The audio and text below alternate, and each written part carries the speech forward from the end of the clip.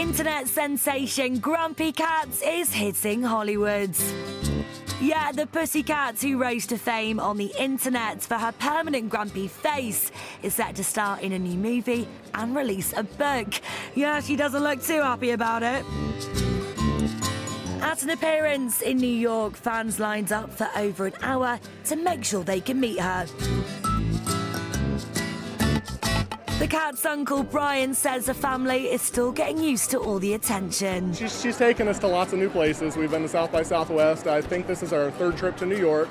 We're excited. No, I can't wrap my head around it. There's something new, you know. It seems every week, and then it's very exciting.